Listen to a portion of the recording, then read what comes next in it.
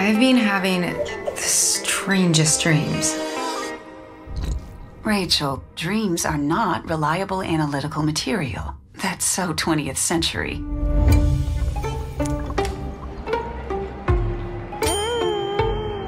Hi, Rachel. We're delighted to let you know that we've had movement on our wait list.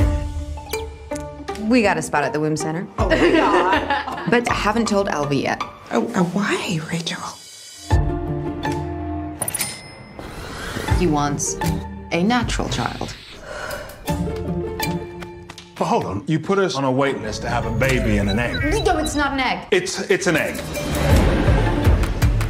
Women are reluctant to have children because it's not made convenient. We want them to pursue their careers and dreams.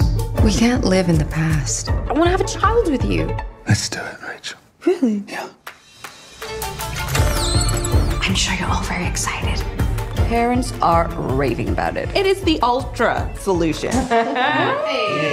My nephew was born at the womb center, but he doesn't dream. I wouldn't worry about it.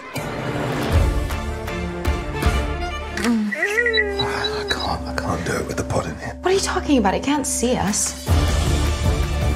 I feel Alvy is able to bond with our child, but I'm not. Maybe I'm just not ready to be a mother. You know, no one's a mother just like that. You become one.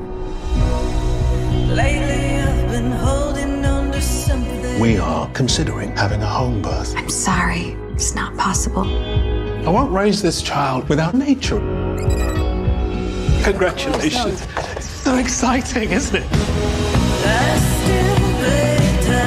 I noticed a change in productivity. You do have a baby at the womb center, right? Why? What's going on? Things are evolving. Your family dynamics are about to undergo tremendous changes.